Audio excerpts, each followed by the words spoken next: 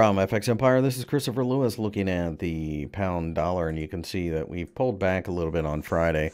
Looks like we're trying to find some support here at the end of the first impulsive candle from the move earlier this week. If we were to come down and take this out, that would be horrible. That means we go to 127.5 rather quickly.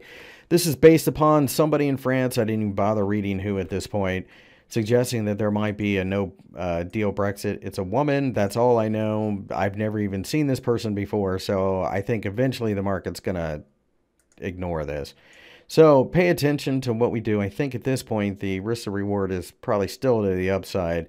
If we clear 130.40, then the uptrend can continue. Otherwise, if we wipe this candle out, that's going to be very negative. So tenuous market, but I still at this point think that we probably have buyers willing to step in.